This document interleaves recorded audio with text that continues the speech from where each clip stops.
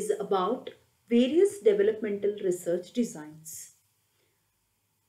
The recap of previous class is there are 6 principles of Baltas's lifespan developmental approach.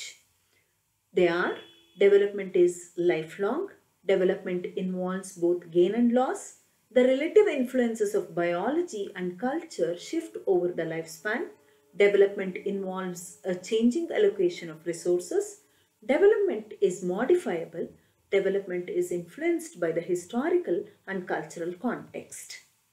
The learning objective of today's session is to enable students to understand how do developmental scientists study people and what are the advantages and disadvantages of each research methods.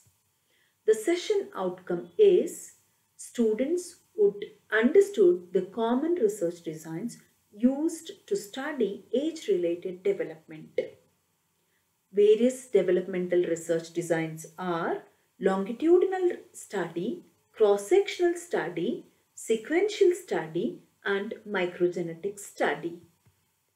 The longitudinal study, in a longitudinal study, researchers study the same person or persons more than once, sometimes years apart and sometimes over decades. They may measure a single characteristic such as a vocabulary size, height, or aggressiveness, or they may look at several aspects of development to find out the relationship among them.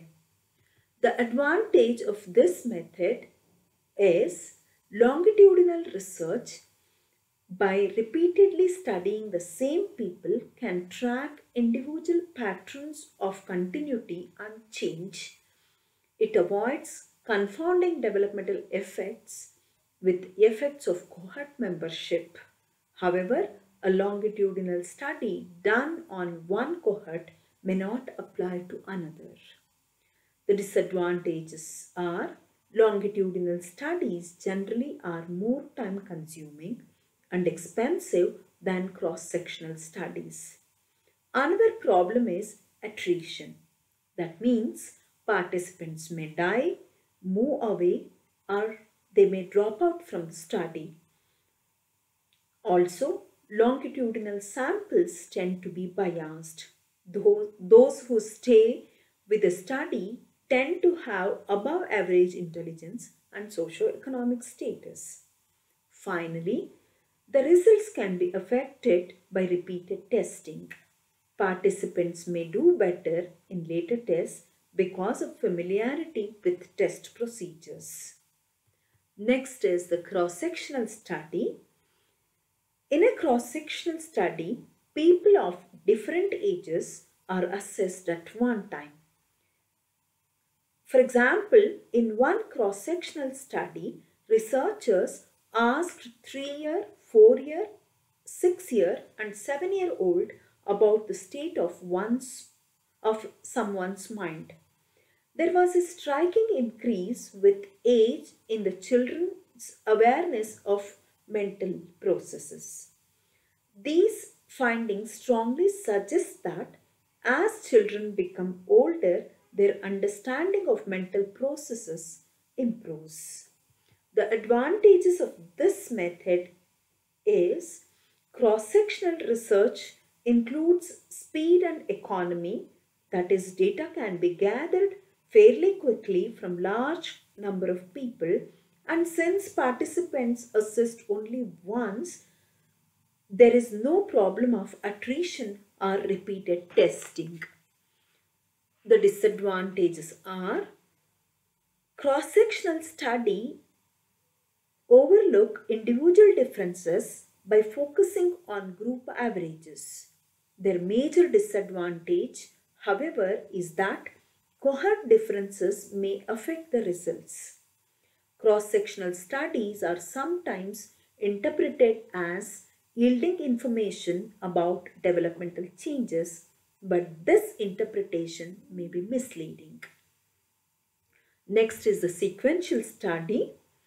It is a study design that combined cross-sectional and longitudinal techniques. It is a complex strategy designed to overcome the drawbacks of longitudinal and cross-sectional research.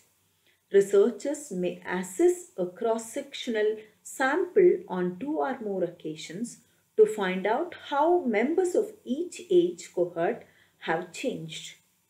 This procedure permits researchers to separate age-related changes from cohort effects. Another sequential design consists of a sequence of overlapping longitudinal studies running concurrently but starting one after another. The advantages are this design allows researchers to compare individual differences as well as developmental change.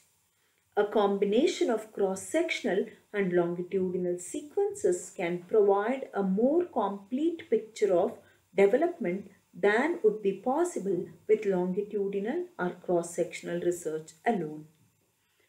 The major drawback of sequential study involve time, effort and complexity. Sequential designs require large number of participants and the collection and analysis of huge amounts of data over a period of years. Next is the microgenetics study. It is a study design that allows researchers to directly observe change by repeated testing over a short time.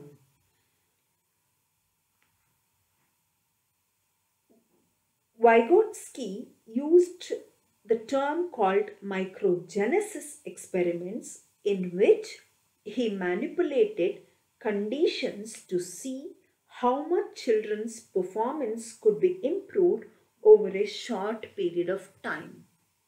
To summarize this session, the two most common designs used to study age-related development are longitudinal and cross-sectional. Longitudinal study describe continuity or change in the same participant. Cross-sectional studies compare age groups. Sequential study combines cross-sectional and longitudinal study. Microgenetic study allows direct observation of change over a short period of time. Thank you.